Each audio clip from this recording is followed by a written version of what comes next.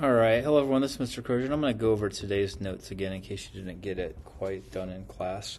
We are starting Unit 3, which is Advanced Derivatives. So here we go. First we need to know some basic derivative rules. If we have a function, and we take the derivative, and we are taking the derivative with respect to x, how is this function changing with respect to x? Well, we don't have the function here, so the notation is simply f of x prime.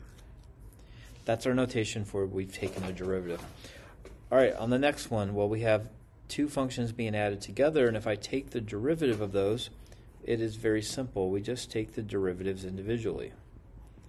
And we can go on with life, and we have our answer. Now, if this is a plus, it also works for subtraction, so you can do addition or subtraction individually. The problem comes in when we try and do a multiplication problem. Well, you can't do them individually. You have to do our product rule, left function, which is just f of x, left d right, plus right function d left. And that's how we get the derivative of a product. When we do a quotient, we have to do low function d high minus high function d low. Oops, that is g of x right there. All over g of x squared. Low d high minus high d low all over low squared. Now the next one is a composite function. We have a function inside of a function. Well, that's the chain rule. That is f of g of x with the derivative. Now we take the derivative of the inside and we multiply them. So this is the chain rule. So that helps us do this problem right here. The derivative of tangent is secant squared, and I leave this alone. So now I've taken the derivative of tangent of something, but then we always follow it up by multiplying it by the chain rule. Because if you look in the first page of the book, when you take the derivative of tangent of u, it becomes secant of u with a chain rule added on. So we always have to remember the chain rule. If this inner term is not x, we're going to have to account for it. Now if we just had tangent of x, and we go to take the derivative, that would be secant squared of x times, what's the derivative of x? Just 1. So it's not necessary. It's not necessary to put a 1 here, but it is necessary up here. All right, let's look at a double chain rule problem. Well, this is cosine to the 8th power.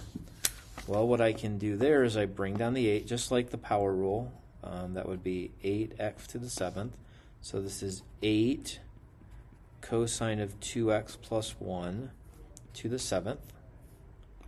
However, now I have to do the chain rule. So the derivative of cosine is a negative sine, and there's that. But wait a minute, we have to go one more time because this is inside the sine function, so we have to multiply it by 2. So that's why we have the chain rule, because it's power, and we just keep going down. We take this, we do the power rule, we get this, and then we take this. Now we don't have to go any further with this because this is not a composite function. There's nothing inside of 2. All right, but how do we, let's go back up here, we have one more. How do we take the derivative with respect to x when it's a y here? Well, we can take the derivative as normal, but then we're going to multiply the chain rule, and the chain rule is dy dx. So we always have to account for this. So now in this problem here, if I take the derivative with respect to x, this is 6x plus 8y times dy dx. Can't forget this one. This one, it doesn't matter, because if I take d dx of x, I have dx over dx, which again is just 1. It's the same one that's right there.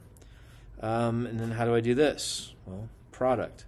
There's my left function, there's my right. Left d right plus right d left. Derivative here is 1. derivative here is 1 with a dy dx. Now I'm going to rewrite this because I prefer to write it like this, as y prime plus 4x times y prime again plus 4y equals dy dx. Oops, let's change that dy dx to a y prime. Now I have a lot going on here, but if you notice that here's my 3 variables. They're all the same. So I want to solve for this. So I'm going to leave this term on this side. So I'm going to do y prime times 8y. Leave this one here, y prime times 4x. Subtract this one over, minus y prime equals, well, this guy and this term, these two terms have to go over here, so that's negative 6x minus 4y. And what else can I do here? Well, all of these terms have a y prime, so y prime is 8y plus 4x minus 1 is equal to negative 6x minus 4y. So y prime is equal to negative 6x minus 4y divided by 8y plus 4x minus 1. Very messy. A lot more moving pieces. Up here the derivative is just secant squared. Here a lot more pieces, but the same steps still apply on every problem. Get all your y primes. Here's my y primes. Get them all on the same side. Factor them all out. And then divide this large expression over that way. All right, hope this gets you started on Unit 3.